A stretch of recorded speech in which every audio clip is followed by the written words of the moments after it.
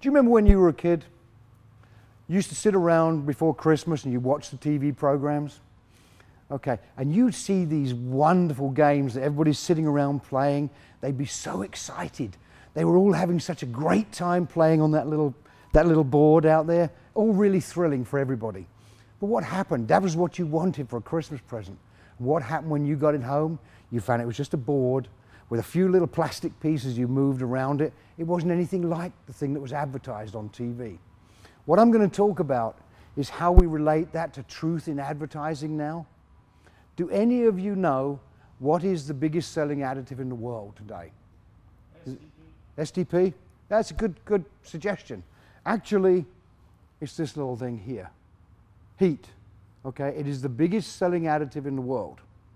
Okay? And I'm just going to show you why there is no truth in advertising. Okay? What I'm going to do is I'm going to take a sample of gasoline. Okay? We are going to add some water to it.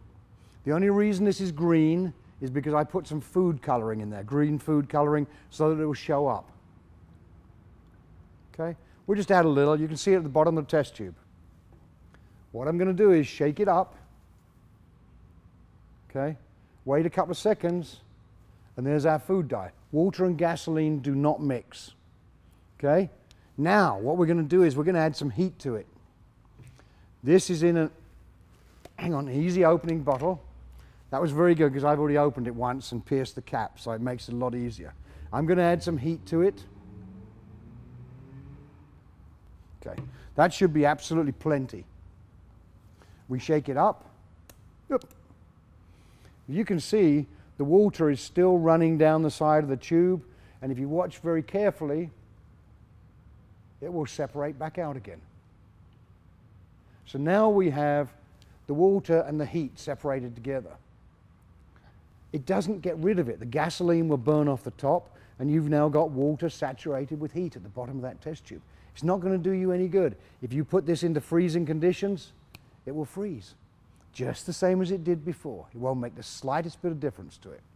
What I'll do is show you something now that we do at BG, which is a different component altogether.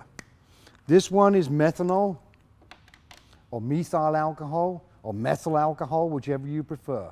It's basically an octane boost it can be used for as well. But as far as getting water out of the gasoline, it doesn't work. Okay? This is our version. It is called Fuel System Drier, part number 280.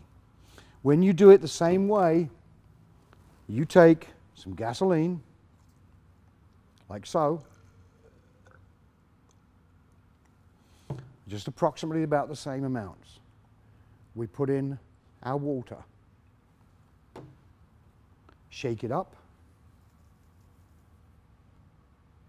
and it will start to separate out. You can see the droplets on the side and the water at the bottom. Okay? When you add part number 280 to it,